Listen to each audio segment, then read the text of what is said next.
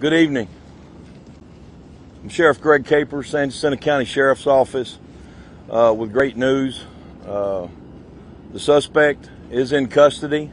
I have just left Montgomery County Jail where he was taken, and he has been magistrated. He now will be taken to my jail and where his new residence will be. I would like to thank the men behind me and the women behind me. They're not women here right now, but everybody played a very, very integral part in the arrest and capture of this coward.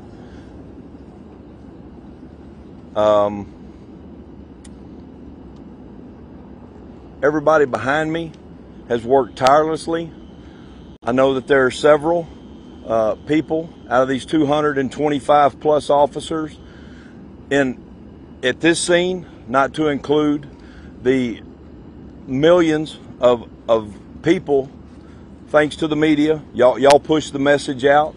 But we've had calls from Wyoming, Florida, South Texas, North Texas, Oklahoma, Maryland, and those are just a few of the places. We were here, they were there.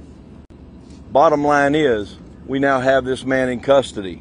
He was caught hiding in a closet underneath some laundry. They effectively made the arrest. He is uninjured, and he is currently being taken to my facility in Cold Springs. Thank you. Can you tell us how you guys were able to find him? What clues led you to him tonight? Well, it was a multi-jurisdictional operation, to say the least. Somebody got a tip, DPS CID, U.S. Marshals, FBI. We had a TAC team. They all meandered over there and found that tip to be true. And was this home a relative's home? Did he know where he was? That's unknown to me. Maybe one of these guys behind me can speak to the actual information on how he was actually captured. Sheriff, what's your message to the family members, the surviving family members of those people who were killed in this attack? Well, they can rest easy now, because he is behind bars, and he will live out his life behind bars for killing those 5. Guys, we have time for questions afterwards. Sheriff, the ASAC. This is the ASAC.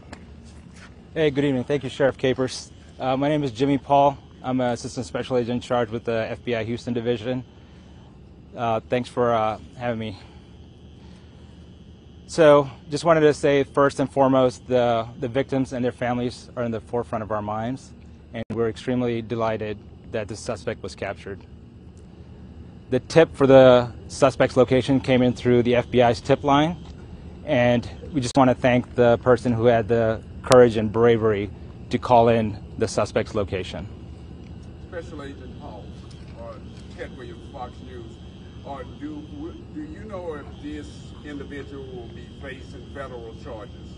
Currently, it's an ongoing investigation, and he's being charged by the San Jacinto County Sheriff's Office. What is the connection to the person who's harboring Oropesa? Sir, it's an ongoing investigation. I can't comment on that at this point. Did he give any indication why he did this? What was his demeanor when he was apprehended? Was he agitated? Was he tired? Hey guys, we're gonna let him get through his statement in the U.S. Marshals, and afterwards we will take questions. Is that cool? Okay, thank you.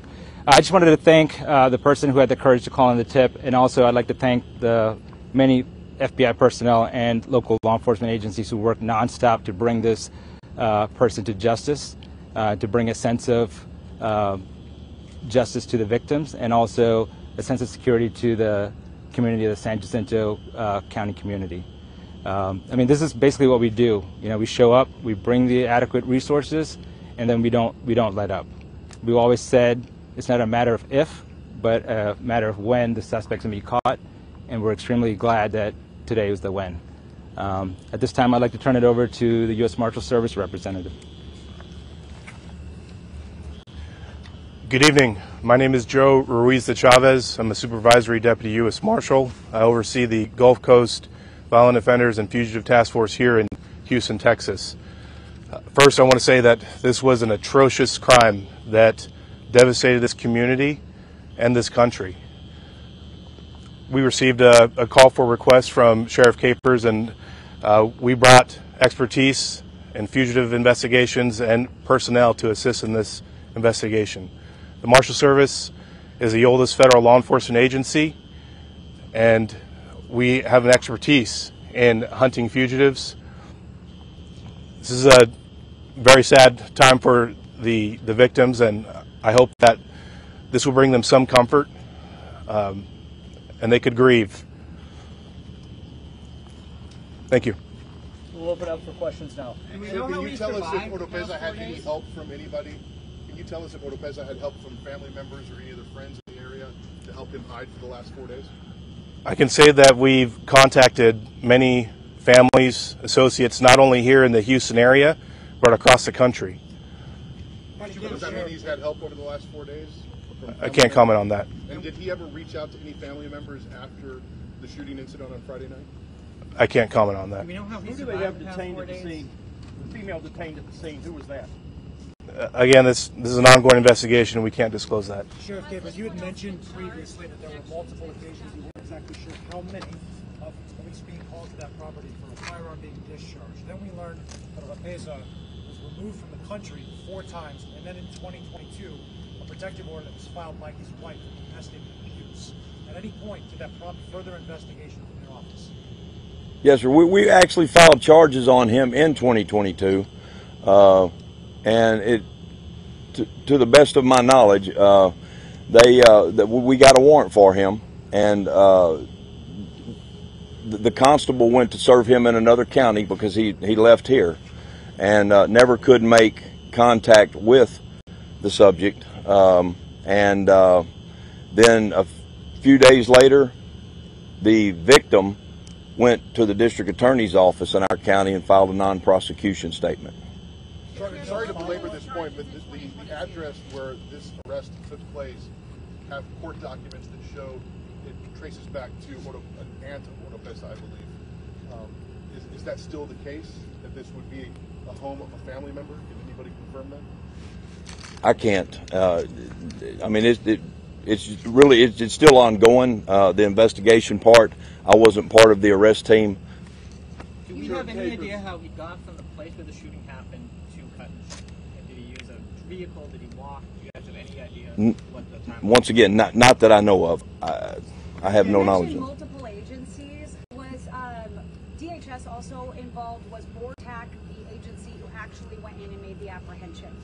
They were part of that team, I do believe. Yes, ma'am. And now with the wife, the surviving wife, that's still living at that home, she is currently an ICE fugitive. Is anything happening with her? Is she being investigated? Are there follow-ups happening with her? I've understood from deputies that she has been cooperating. And to my knowledge, she is still there because the officers are still there. I have no direct knowledge because this all happened within the last couple of hours. But she is still there. Do you guys believe that large reward that was put out, is that what made that person call in this tip, and will that money be going to the person who called in that tip? The money will be going to the person that called in the tip through the proper channels. Yes, ma'am. I'm thinking it's still 80,000. Sure, Capers, we know that he's been in this country since 2016 illegally, meaning Oropesa. The question is, and he had an AR-15 rifle that he was shooting the night of this incident. Have you been able to connect the dots as to how an illegal alien was able to purchase or to get that AR-15 weapon? Well, I could just speak to conjecture. Buy it from somebody else on the street. Are you conducting an investigation to try to connect those dots? Yes, sir, we are. That is an ongoing investigation as well. When did you learn about that the suspect was at this address, and when did you actually go in? What was the time, the specific time? for tonight's arrest? Well, yeah, when did you first learn that he was there, and then when did you actually go in? We would probably need to defer that to the FBI or the U.S. Marshals. We received the tip at 5:15. Sorry about that. We received the tip at 5:15 p.m. and the arrest was made at 6:30 p.m. Can any of the participating agencies discuss how surprised were you that you ended up finding Oropesa 15 miles away or less from where this crime was committed?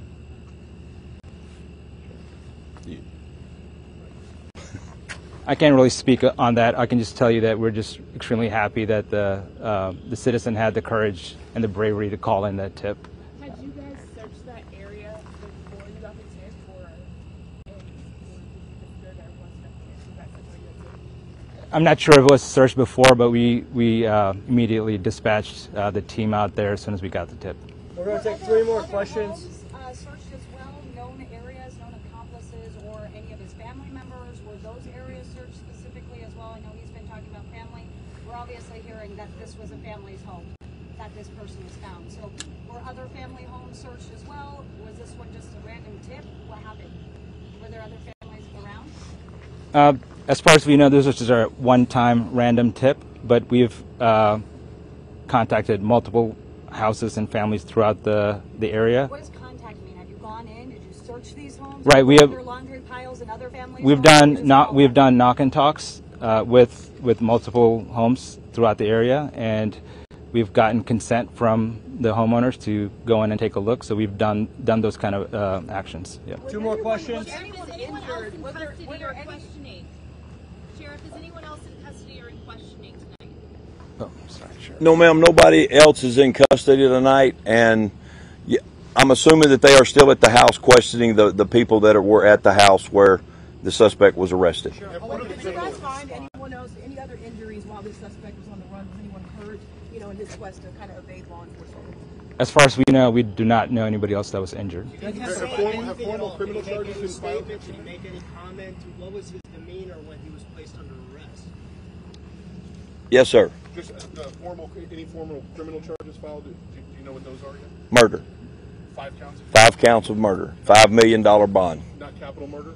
5 million. No, sir. Thank you very much. Not at this time. There is a video in social media, is correct person, Francisco Oropesa? Say it one more time. There is a video in social media. Is the correct video? The correspondent Francisco Oropesa? I haven't had time to visit social media.